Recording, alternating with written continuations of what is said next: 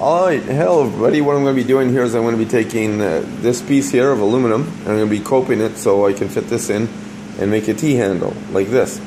So what I've got now is I've got my hole saw set up in the milling machine, and I've just gone over and I've figured out my speeds here. So it's a 1 1/8, so I use 1 inch diameter. My surface speed is 500 feet per minute according to the recommendations, and they say here that I should be turning around 1900 RPMs. But I find that a little too fast, maybe for my old equipment here. So we're going to turn it around 1200 RPMs. So we're going to go over here into high range. Eventually.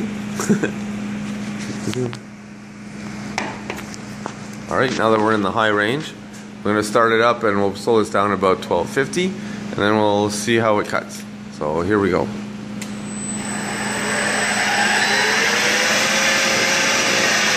About 1250, and down we go.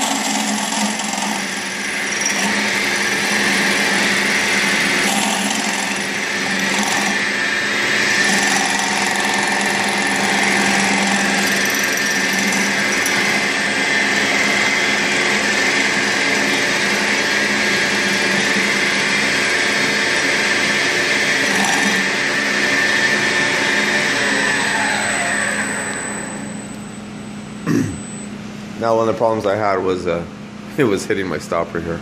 Okay, so let's see what this gets us. I'll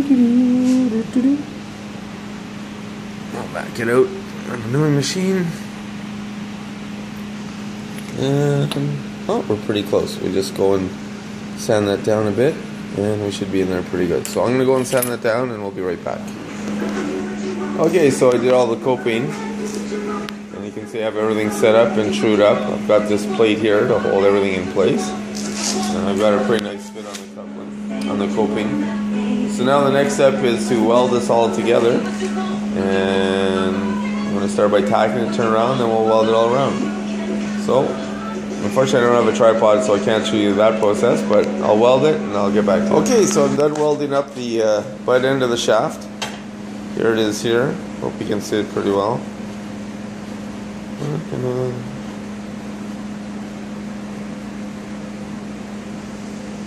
voila.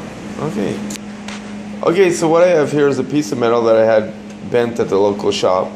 What I didn't know is that aluminum has different grades. That I knew, but not all of them bend well. So here's an example of a mistake. You can see that crack along there, and there's another one here at this bend.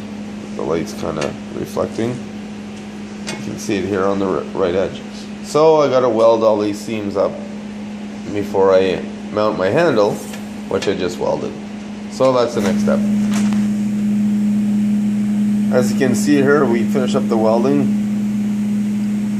The meats turned out not too bad. I was trying different speed rates and different feed rates. So now that I got all the welds all done up, I've got here everything blued, and my next step is to mark out where I'm going to machine the teeth. Now what I'm using here is a 1/2 inch end mill, and I've got offset 1/2 inch, and I'm making every hole exactly 600 thou to the other side of each one. So We'll just move it 600 thou.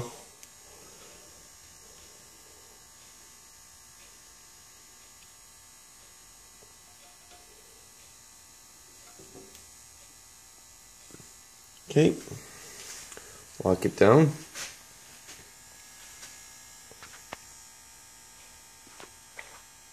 Now I'll start up the milling machine, and here we go.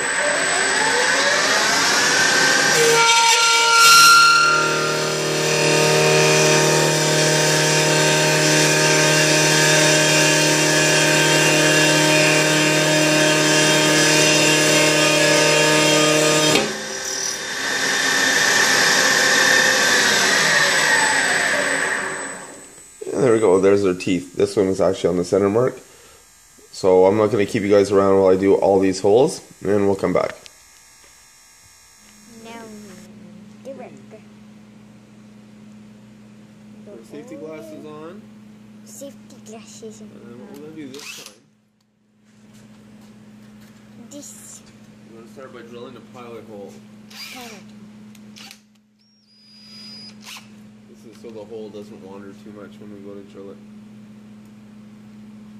We'll try and take a drill. Oh. Broken. No, not that broken. Broken.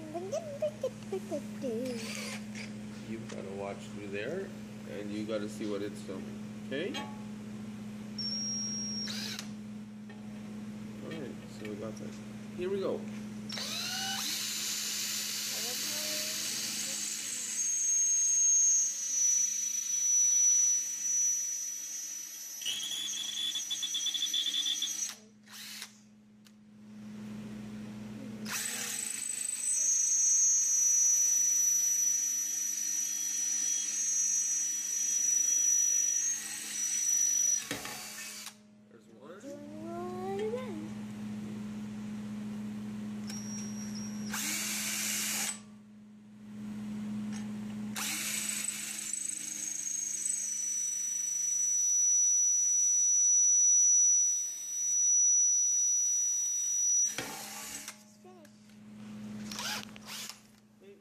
Now we'll go up to a quarter.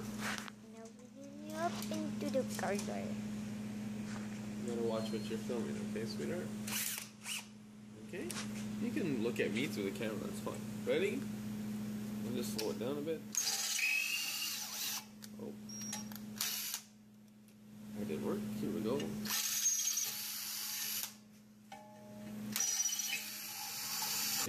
I guess now about passing the one. Okay, so now we'll try bolting that on.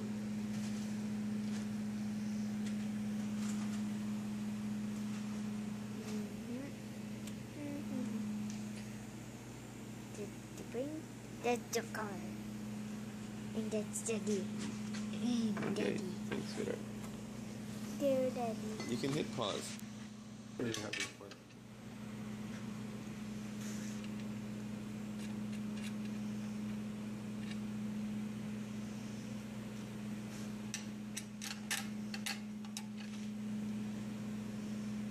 Now you see here. Now you see this. When you go close, okay, just hit there, and it focuses. Okay, autofocus. Right. Wow, you keep grabbing this.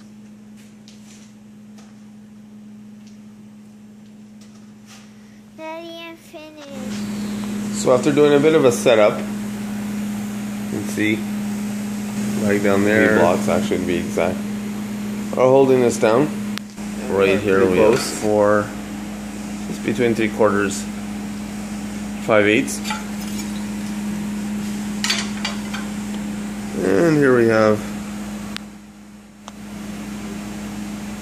same thing between 3/4, 5/8. So we're pretty well there. So now that this is all set up, I'll get the TIG out and put some tack welds on it. So I'm showing you here a final assembly picture of the handle bolted onto the scraper. I did a little bit of cleaning. This is what it looks like after I welded up the handle to the adapter plate. I'll just walk you around.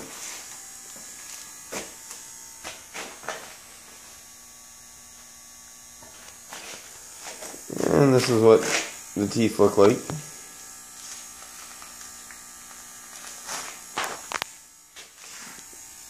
There's the handle. Take it up.